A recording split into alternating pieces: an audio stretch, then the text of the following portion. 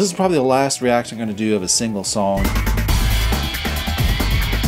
Welcome to the channel. If you're new to the channel, I'm Dean Wolfe. This is Prog Dog, and we do reactions and as well as guitar lessons coming up a lot more soon, and album reviews. So MUSE requested this. He says, and actually it says 14 hours ago. I've had this on my computer for a long time, so it might even be as long as a year. But this MUSE song is one of the best live versions I've ever heard. You will love it. I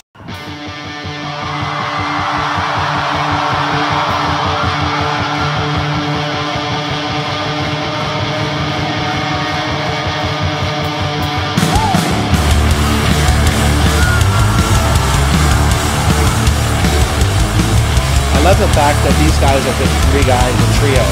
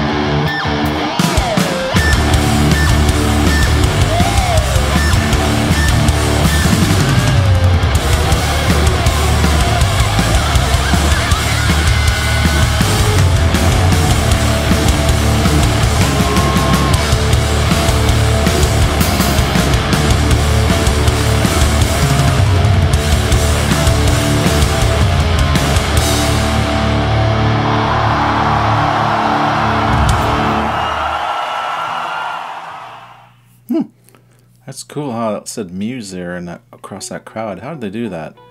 So that opens up with this kind of, it makes me appreciate Led Zeppelin, because I think Led Zeppelin is kind of one of the first bands that really came along, and I could be wrong. It's just my impression that they came along and started doing this riffy thing. So do do do, like this was, for example, do do do do do do do do do do, something like that.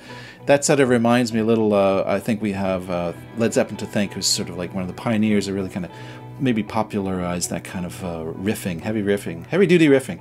It just blows my mind how three guys on the stage can just, they have so much energy and despair that they just lit that entire audience up, you know. So much energy, I love that.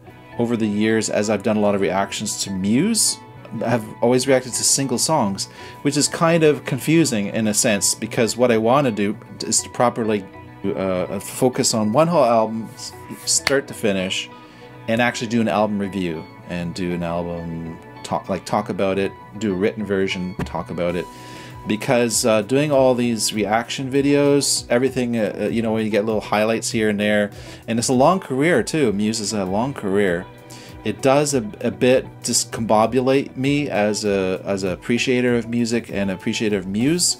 So that's something I just realized as I was watching this. I've got that task ahead of me. I got to do that. I got to start zeroing in on some of the albums, doing a proper review of the whole thing, just to contextualize it. So because there are certain bands that I grew up with, like for example Rush, and I know what year each album came out with. I remember how albums went from album to album, how they changed. MUSE, I don't have that continuity in my thought. I just I remember I downloaded the one about black holes that in the title. I downloaded that one back in the day when downloading was like a new thing, and I had a little iPod Touch and stuff.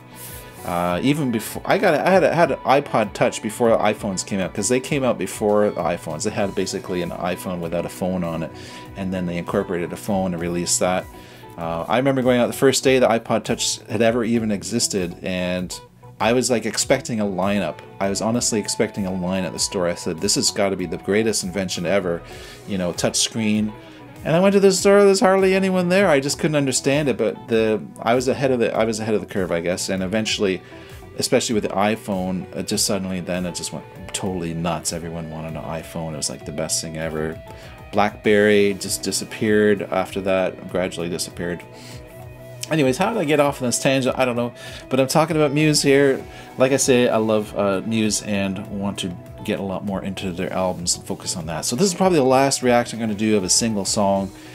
Yeah, probably. I've reacted to so many songs. If you want to check out this playlist there, I'll link it up there and below. Maybe you can check out all my other reactions. I've done a lot of reactions to MUSE over the years, but it's time to gather it all together, get some perspective. So thanks for watching my video. If you stuck away all the way to the end, I'd like to do a quick commercial for myself, deanwolfe.bandcamp.com. There's music from 2023 that I just released. Older music, but it never got released. And also 2024, we're going to have a new album come out. So spiraling on, it's Dean. Talk to you all later. See ya.